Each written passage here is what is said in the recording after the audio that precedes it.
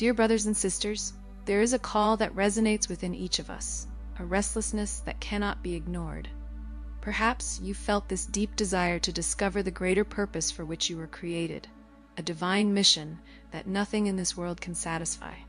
Maybe you've sought answers, and on your journey encountered closed doors, doubts, and blockages that seem impossible to overcome. But know this: nothing you are experiencing is without reason, and the longing you feel is no mistake. There is something greater waiting for you, something that transcends the ordinary, something that was designed for your life before you even took your first breath. But discovering this mission requires more than human effort. It demands a process of surrender, listening, discernment, and often inner purification. And yes, it takes courage to face the internal and external challenges that arise along the way. If you feel that you are destined for something greater, if you know that a divine voice is calling you, then this message is for you. In this journey, we will explore not only how to find the purpose for which you were chosen, but also how to break through the spiritual blockages that have prevented you from aligning fully with that purpose. Together, we will uncover the steps of this deep spiritual process, understanding how to trust in divine direction, overcome trials, and ultimately act in faith to live the mission the Creator has prepared for you. Open your heart and prepare yourself for a journey that will transform your life. From the beginning of time, those who have been chosen for a special mission have felt a deep inner call. It may come as an inexplicable yearning, a sense that there is something more to be lived, something beyond what the eyes can see. This call doesn't come as an audible voice from outside, but as an inner voice that resonates within the depths of your spirit. Many of us, upon feeling this call, are unsure of how to respond. Doubt and fear are often our first companions on this journey. We wonder, am I ready? Am I worthy? Do I truly have a special mission? And often, the noise of the world around us makes us doubt this inner voice even more. But dear ones, know that this call is not for the perfect. History is full of examples of imperfect people who were chosen for great purposes. They faced their fears, their weaknesses, and their limitations, but what set them apart was their willingness to listen, to believe, and to move forward, even when circumstances were unfavorable. This call is God's whisper to your heart. Do not ignore it. The further you move from this voice, the emptier and more restless you will feel. When the Creator calls us, He does so because He knows us better than we know ourselves. He knows what we are capable of, even when we doubt ourselves. And His divine mission, if we choose to follow His path, is what will truly bring us fulfillment and meaning in this life. Once we hear the inner call, the next step is to seek spiritual direction. But how do we discern this direction in a world filled with so much noise and distraction? The search for divine direction cannot be rushed. It requires us to slow down, to enter into silence and stillness so that we can hear the whisper of God. Spiritual direction is given to hearts that are open in humility. Often, our minds are so full of expectations and preconceived ideas that we lose the ability to hear true guidance. The Creator rarely speaks through grand, spectacular signs. More often, He works subtly, using everyday situations, small coincidences, the words of someone close, or even the challenges we face. As we seek this direction, we must have hearts willing to accept that many times what God reveals to us is not what we initially imagined or desired. His guidance may lead us down unfamiliar roads, places of discomfort where we are forged and prepared for something greater. At other times, His spiritual direction will bring us into seasons of waiting, where patience becomes our greatest virtue. In all of this, we must trust. Throughout this journey, the greatest challenge we will face is not external.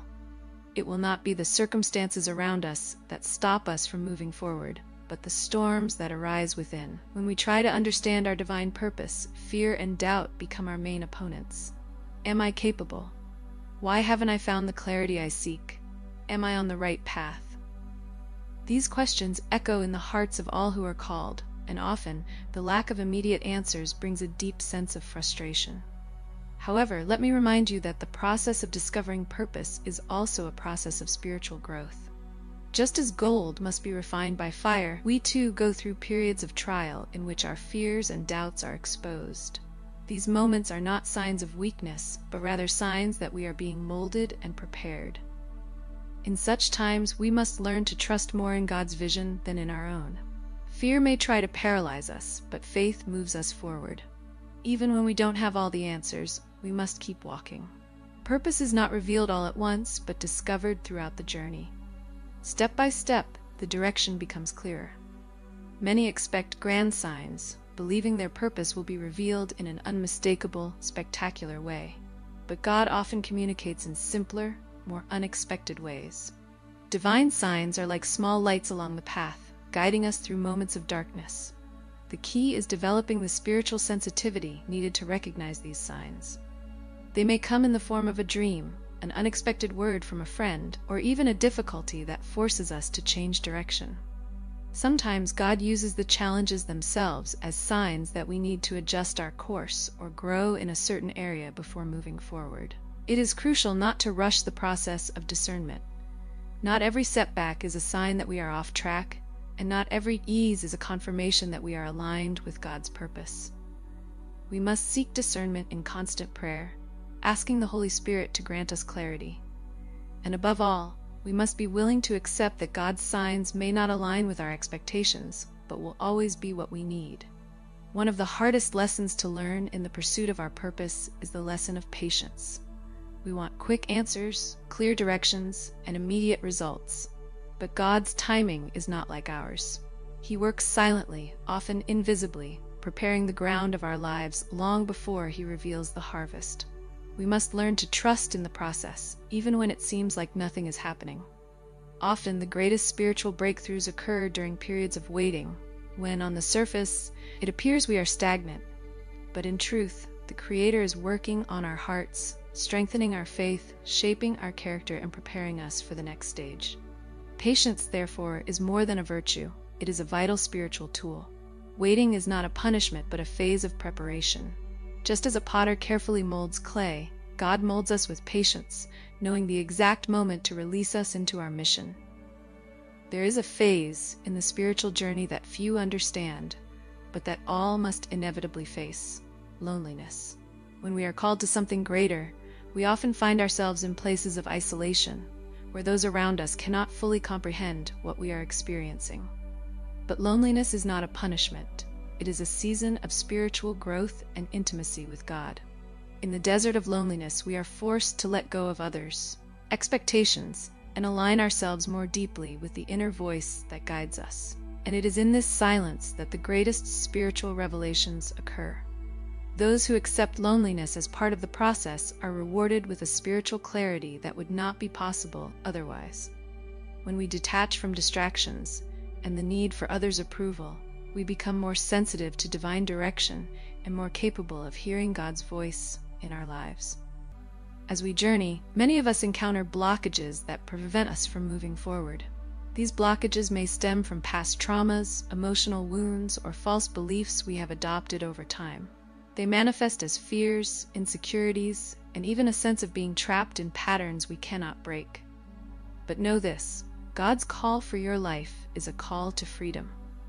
He desires that you be free from everything that holds you back, from anything that keeps you from living the mission He has entrusted to you. Breaking these blockages requires courage. We must confront our wounds, forgive ourselves and others, and leave behind the chains that bind us to the past. Forgiveness is a powerful key in this process. Often we carry hurts that invisibly keep us trapped in cycles of pain. When we choose to forgive, we free our spirits to move forward, and we make room for God's grace to work in our lives. At the end of this journey of discovery, one final action remains: to act in faith. It is not enough to hear the call, discern the signs, and break the blockages. We must step forward. Faith without action is dead, and the divine purpose for our lives only comes to fruition when we act in alignment with it. The mission we have been given is not for our fulfillment alone. It is meant to serve others and bring glory to God.